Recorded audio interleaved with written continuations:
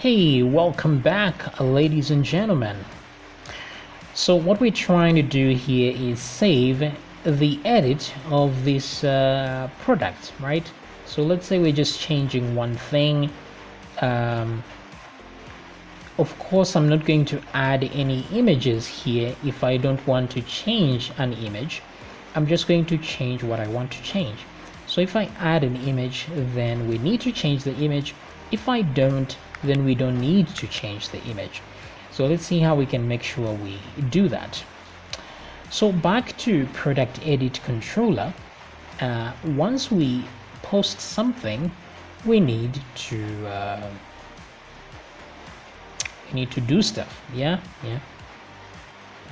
So the thing is, in the product class, it already knows what let's say models product. It already knows what columns are allowed, which is awesome. So what we need to do is we just need to remove those we don't want. Like for example, you may not want to change the date of this product because that date is the date of creation. If you wanted to, you can add two date columns, and one is for when it was last edited, the other one is when it was created. But we don't have that, so let's just remove the date. We don't want to be updating the date of creation every time we edit. And the user ID of who created it first should not really change, so out. Now barcode here is equal to barcode or an auto-generate barcode. This is fine, we can leave it there because we know it won't be empty. And then we have this issue of files, right? Now let's see, validation, and then blah blah blah, create a folder, and etc. Very cool. So the thing is, this whole thing assumes images are available, right? So in an event where an image is not available, we should put an if statement. So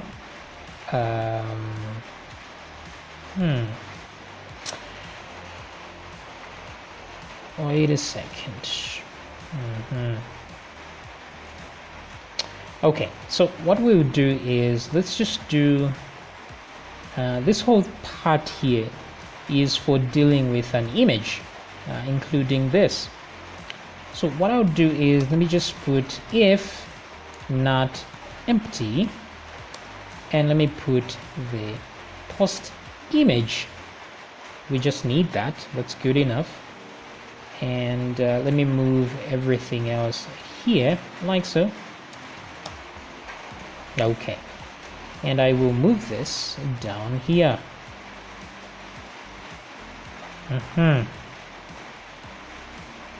So if not empty, post image will be equal to something. Now if it is empty, post image will be empty and not exist at all, which is exactly what we want. So this solves all our problems, except during validation an image is required.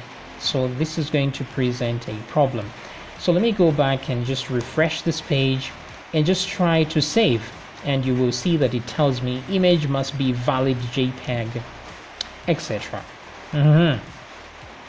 But we need to tell it that the image is optional when we are editing. So how does it know that we are editing? Well, we can provide two parameters to the validate, and the second one can be a row ID, like so. So remember that we have row, which is the product that we are editing, and we can supply its ID there. And once we do supply an ID, then it means we are in edit mode. So this can also help if you're trying to see that there are no duplicates of the products you're trying to edit. You can use the ID to search your database to see if you're not duplicating any product descriptions before saving them. So what I'll do is now go to the products class here. You see validate only takes in one parameter. but we can add a second one called ID, and let's equal it to no, like this, so that we make it optional.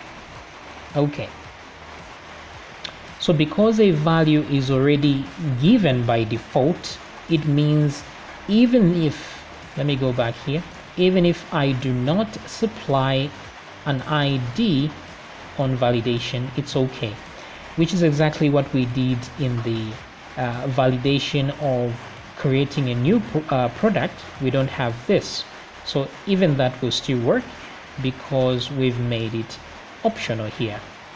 And what we're going to do here is right on the image, check image, right? So we should only do this if ID is not empty. So I'm just going to say if is numeric, or we can just say if ID. This should still work exactly the same. Let's do this. I'll remove that and duplicate the last one, and then move these guys inward. So this only works if there is an ID. Now this is not exactly what it should do. It should do the opposite. So I'll say if not ID, then actually check. But if there's an ID, you can ignore this. Now the thing is, there will be times when you actually add an image and it needs to be validated. Okay, so in that case we need to check both. So I'm going to say if ID and not empty, like so. If ID, wait a minute. So the way things are supposed to work, if not ID, which means we are in the other mode, but if ID exists, let's do this. Let's put an or and say or ID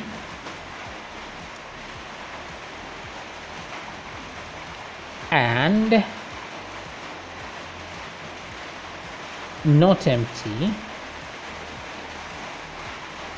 And then let's put this in brackets.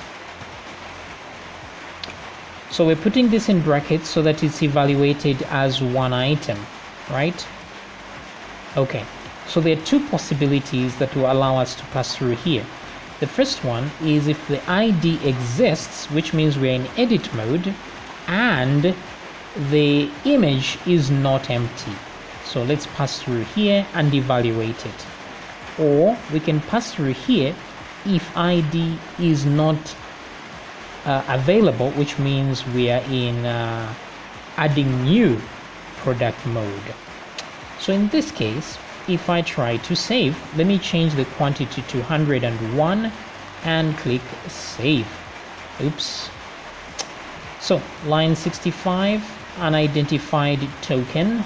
So 65 is here.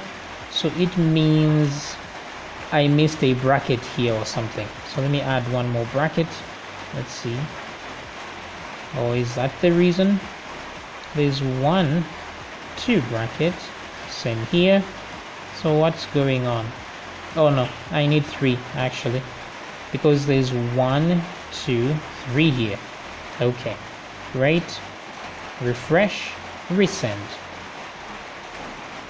So let's try that. Still giving me problems.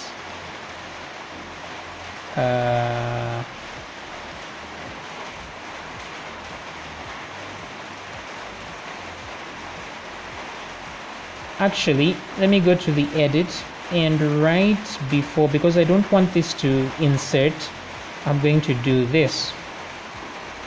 Just pause that for a second. So let's open again and click save. Okay, so it's still doing that.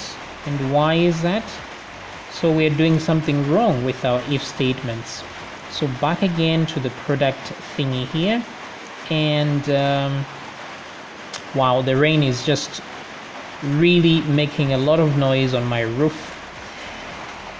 Okay, so ID, let's see, if not ID, so in this case we do have an ID, so it's going to pass through here. And if not empty, so if this is empty data image, then it means wait, what I'll do is, let me just copy this, and right here I'm just going to say show what's inside there. Okay, and let's do die so that it doesn't redirect at all, and click save. Okay, so it's there but it's empty, so it means it does exist but there's no file, and the error is number 4, which means file not found or something. File did not upload. So this is where we have a problem, right? So we should check for not empty name like this. Okay, so what I'll do is go to the product edit itself, and right about here, so if not empty files image, wait a second,